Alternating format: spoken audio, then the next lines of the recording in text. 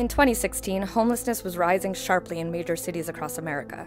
The country's wealth divide was driving up real estate prices in big cities, quietly forcing record numbers of poorer residents to move into tent cities with makeshift housing.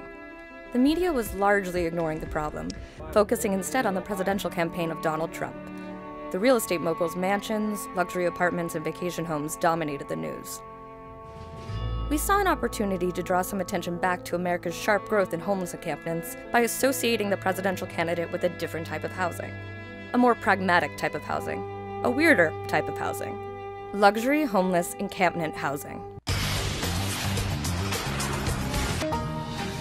This is Fox 25 News at 10.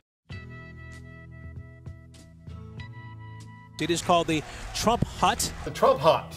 The Trump Hut. Trump Hair Hut. There have been a lot of unusual sights around Cleveland, but this one is making some look twice. Modeled after the hair of America's most notorious real estate mogul. The Hair Hut, made out of Mexican straw. It's actually made from 98 hula skirts. How do you solve homelessness?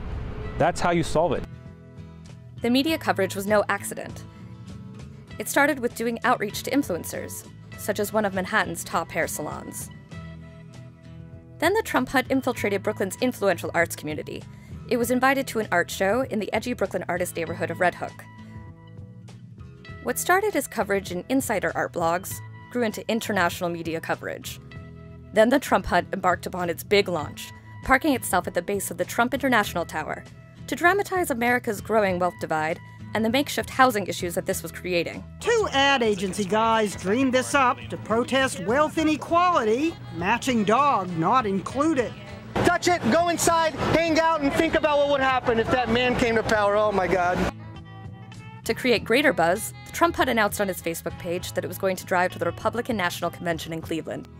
And the media bit. Plus, enter the Trump Hut, the unbelievable structure. Some of the thousands in Cleveland will check out this eye-catching and maybe hair-raising art installation in the city. I know where my hula skirt can go when I'm done with it. Wow. Hotel rooms, as we know, are really scarce this week, so a team of anti-Trump artists cut out the middleman. They built their own wigwam shaped like the Donald's iconic head of hair, the Trump Hut. Play about a mile away from the convention.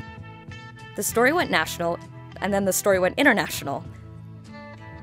One artist found inspiration in Donald Trump's hair. Focus people on the election on the growing wealth inequality. We think that's the biggest issue and the one that people should be paying attention to. If you go to Twitter and look up Trump Hut, you'll find their account Trump Hut, or go to TrumpHuts.com to see what exactly it looks like. It's big enough to fit a couple people inside.